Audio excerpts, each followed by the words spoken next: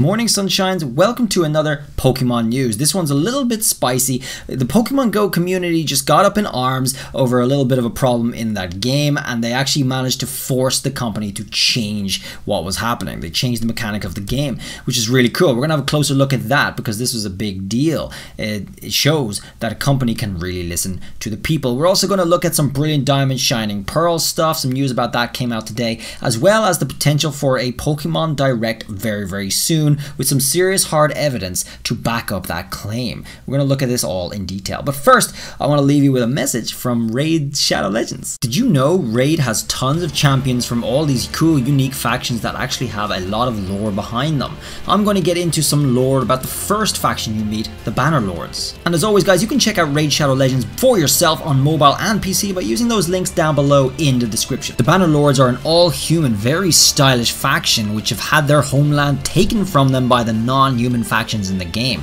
but they're about to set out and reclaim their land in style. Here's one of my favorite ones, Lord Camphor, looking really stylish in that red and gold. We also have Sethalia, female version on the red and gold too. One of the things I like most about this game is just how much stuff there is to do.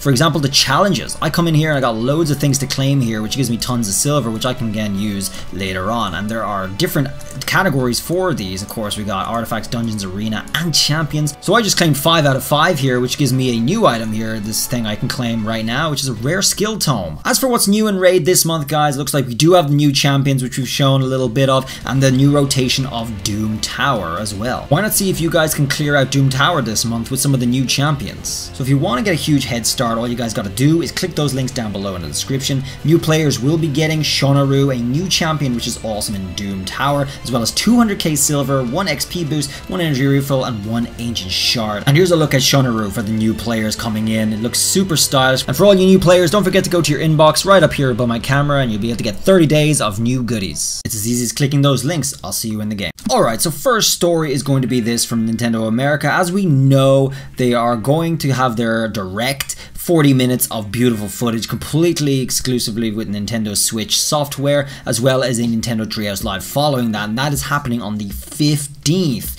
But people have been speculating that Pokemon might drop a Pokemon Direct sometime before the E3.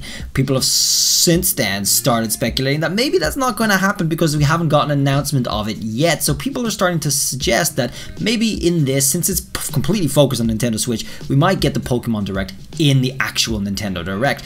I don't think so though, so let's look at the details as to why we're probably going to get it beforehand. This is the marking of the past few years when we got a Pokemon Direct in the run-up to E3. We have the E3, as you can see here on the different dates. June 2017, E3 was on the 13th, and we got our Pokemon Direct on the 6th. Scrolling over to 2018, we did have our E3 on the 12th, around the usual time you'd expect, and our thing was on Wednesday. The Pokemon Direct was on Wednesday here. 2019, E3 was on the 11th, and when we got our to the 5th, we got our Pokemon Direct here too. There are of course a couple of exceptions here. So here we had one after E3, or rather BR3. I believe this one was cancelled because of Corona and whatnot, and then we still got our Pokemon Direct a little bit after anyway, so that's a bit of a special case. So all that remains to be seen here is June 2021. E3 is on, in fact, and we do have our lineup for that starting around here, and we could be expecting an announcement for Pokemon Direct any day now, any second. We're currently sitting here on the 9th, so it's getting pretty close, but we still have a few days for when that could possibly drop. Of course, it's the 9th for me in Japan, so if it's the 8th for you, don't worry, it's coming soon, guys. History is on our side, excluding special cases, of course. For obviously the pre-Corona era, the Pokemon Direct has been just before E3 at certain levels, you know, a week or 2 weeks before. So since we do not have 2 weeks left before E3, we have about 1 week, a little less. It must be very soon, and often Pokemon have been dropping announcements for these within like very little time before the actual thing goes live to maximize hype, and it does the trick. So we could be expecting one possibly tomorrow or today, since it's the 9th today. We could get an announcement for this, which could be coming on Friday. Who knows? It could be on Friday. Friday's a day they like to pick for this kind of thing. So guys, this could be much sooner than we all think. I think it might be worthwhile holding our breath. We're probably going to get rewarded really soon. To further suggest that, the Nintendo Spain account on YouTube actually published this promotional video for Shining Diamond, Brilliant Pearl, or vice versa, however it goes. And it's the same thing. There's nothing new here, except that it's just a new post. This did just come out just tonight, so it's interesting that they might try to be stirring some hype here and there again. Maybe it could be a suggestion that they are trying to pick up some pace with getting more information out before a direct comes out. So frankly, I would be really surprised if Pokemon decided to wait until E3 to reveal any more information that we're hoping to see with regards to their new upcoming games. Legends Arceus is coming next year. Pokemon Unite still to be announced for the release date. People have hypothesized that there may be a beta announced for this month, at the end of this month, possibly a global beta. There's lots of things that we're still expecting to hear from. We're also still expecting to hear Pokemon Sleep. However, I think we can discount that on the whole Nintendo front, because Nintendo said their footage is going to be exclusively for Nintendo Switch. And of course, Pokemon Sleep isn't for Nintendo Switch. Pokemon Sleep's release date, still to this day, is 2020. It hasn't been updated. There's been no word. It must be dropped soon. What else are they going to do with that thing?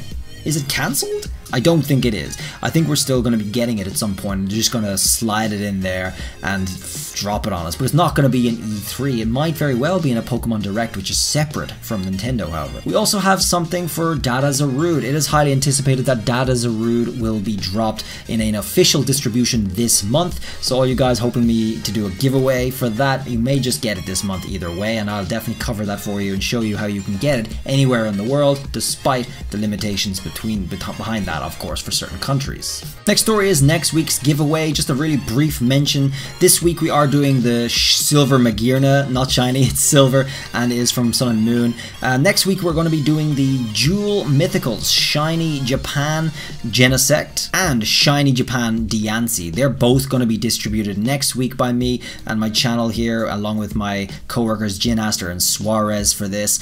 So look forward to that, guys. You're going to be able to get both of them, both on the free bots and the member bots. Our next and last story for today is from Pokemon Go, folks. This is a video about how Pokemon and the community, the Pokemon Go community in particular, were able to witness a problem and affect change, basically force the company to change, and all in the matter of a day as well. What this video goes about from Zionic here is, it goes on about how Pokemon Go and Niantic actually advertised an increase of Stardust rewards for the battle leagues, okay?